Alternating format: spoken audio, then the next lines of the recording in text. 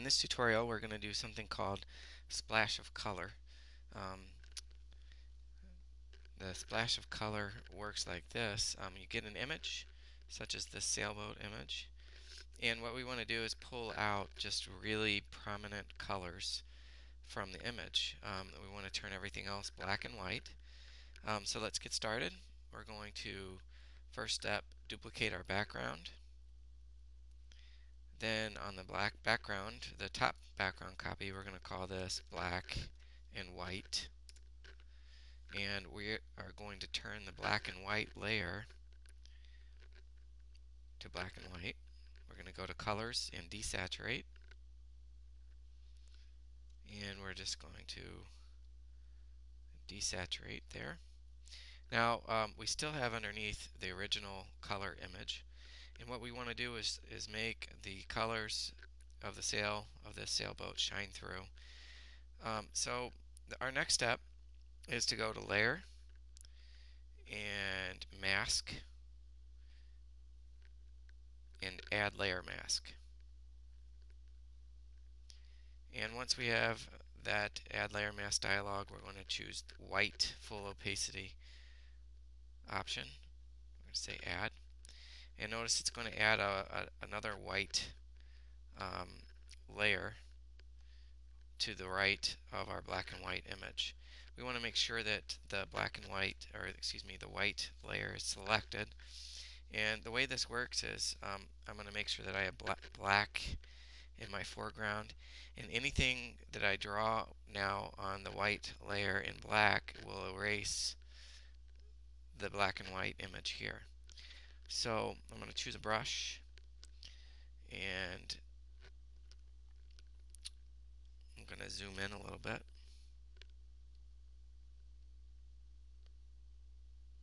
There we go. You can see that.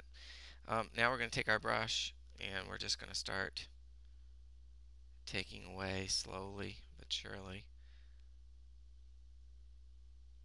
the black and white portion of the image attached to the layer mask.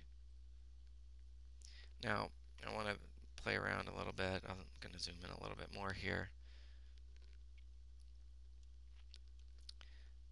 Now the real advantage of the layer mask over simply using an eraser to do this technique is that, let's say I make a mistake and oops, I go into the sky.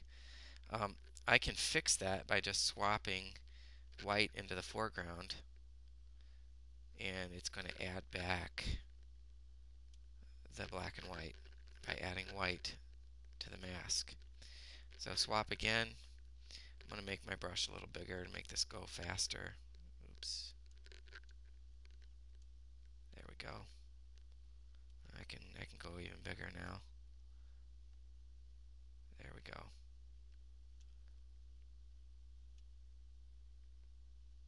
That's looking pretty good. I have a little touch up to do over here. I want to get rid of this blue from the sky. And this blue from the sky up here. Swap again and pull back my red that I just got rid of. And go down. I had one more little section in here I think I wanted to clean up. Now I'm going to go down and zoom back out, or go to 100%. And the last thing I want to do is just pull out the blue in the water. So I want to real carefully click once, hold down my shift key, go all the way across. I want to do that again. Click once, hold down my shift key, go all the way across. And that's getting me just the water selections here. And I'm going to go back, swap out.